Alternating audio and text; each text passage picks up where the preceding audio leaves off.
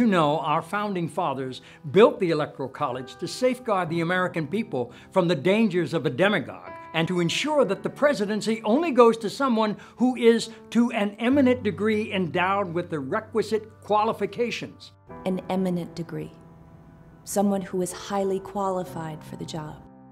The Electoral College was created specifically to prevent an unfit candidate from becoming president. I am very willing to let the American public judge my physical and mental my physical as well as my mental fitness. There are 538 members of the Electoral College. You and just 36 other conscientious Republican electors can make a difference. By voting your conscience on December 19th. And thereby shaping the future of our nation. What is evident is that Joe Biden is not only a compromised puppet of the CCP, but he's also a corrupt, plagiarizing, rambling, reanimated corpse that sniffs little girls. Any eligible person, no matter which party they belong to. But it should certainly be someone you consider especially competent. Especially competent to serve as President of the United States of America. By voting your conscience, you and other brave Republican electors can give the House of Representatives the option to select a qualified candidate for the presidency. I stand with you. I stand with you. I stand with you. I stand with you in support and solidarity with conservatives, independents, and liberals. Unite for America.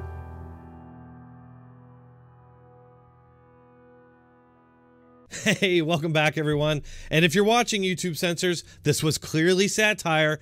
It's not manipulated video or Russian disinformation or whatever excuse you'll use to further shadow ban this channel. The purpose of this satire is to demonstrate just how utterly ridiculous and hypocritical Hollywood and the DNC media are being in their condemnation of Trump supporters for continuing to fight for this election.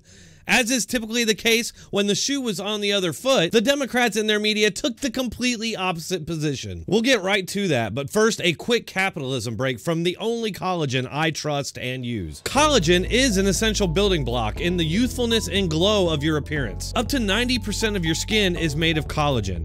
After 20 years, this essential ingredient decreases its natural production in your body 10% every decade. Folks, I decided to take Ageless Multi-Collagen, and the results have been astounding. Get yourself a bag of Ageless Multi-Collagen today while it's still 51% off. As an added bonus, if you order today, they'll give you free shipping, free VIP live health and fitness coaching for life, and a free e-report on the 14 foods for amazing skin, and a 60-day money-back guarantee. Go to www.healthwithdronetek.com and order today, or click the link in the description or pinned comment. So as you may remember, both before and immediately after the election of Donald Trump, the media began pushing the impeachment narrative, the Russia stole the election narrative, and then blasting all these protests that began during the inauguration and then never ended. One last gasp, a desperate last-ditch effort to deny Donald Trump the presidency as the Electoral College meets across the country today. Protesters encouraging members to change their vote. Protests plan to persuade electors around the country not to cast votes for the president-elect. The Electoral College expected to make it official for Donald Trump today. A last-ditch effort from celebrities and protesters to keep him from office. And an online petition with nearly 5 million signatures. This morning, an unprecedented push for the Electoral College not to pick Donald Trump when they cast their vote today. For red in Kansas, protesters turning their backs. From Washington to Arkansas to North Carolina, one last attempt to get electors to change their votes.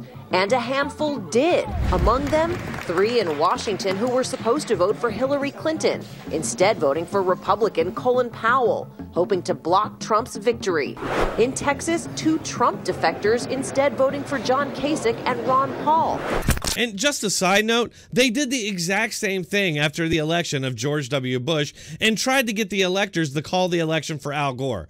That's just what they do. Tens of thousands of Americans poured into the streets of D.C. in one last attempt to reclaim what had been taken from them. They pelted Bush's limo with eggs and brought the inauguration parade to a halt. The point is, the media didn't attack or demonize these people, but rather protected and promoted them as democracy in action. Unlike now, where they're literally calling us the enemy, promoting imprisonment and even re-education of Trump supporters, which I'm sure makes people more trusting and less conspiratorial minded about this entire process. On one hand, you got Biden out there making these half-assed attempts to call for unity, while in the next sentence he's attacking his political opposition, and then his surrogates, his propagandists in the media, his cabinet members are turning up the hate and getting pats on the back for it. And then the cherry on the shit sundae is them demanding that we all fall into line and accept anything they say or do unconditionally. This from the same people who for the last 4 years have been resisting. Including Republican officials, either uncharitably acknowledge the existence of the Electoral College or still find ways to avoid actually acknowledging that Joe Biden is a legitimate president-elect. Well, that reminds me of an article that Ann Applebaum wrote in The Atlantic, which says that history will judge the complicit. Why is it that so many members of the GOP have become quisling enablers of the undermining of democracy? This brought to you by the publicly funded PBS with $445 million of your tax dollars, you Nazis. That's it for this one. Make sure to hit that like button on your way out and share this video with all your socialist, Marxist, and communist friends. You can find all the links for supporting this channel in the description and pinned comment. Thanks for watching. Keep coming back.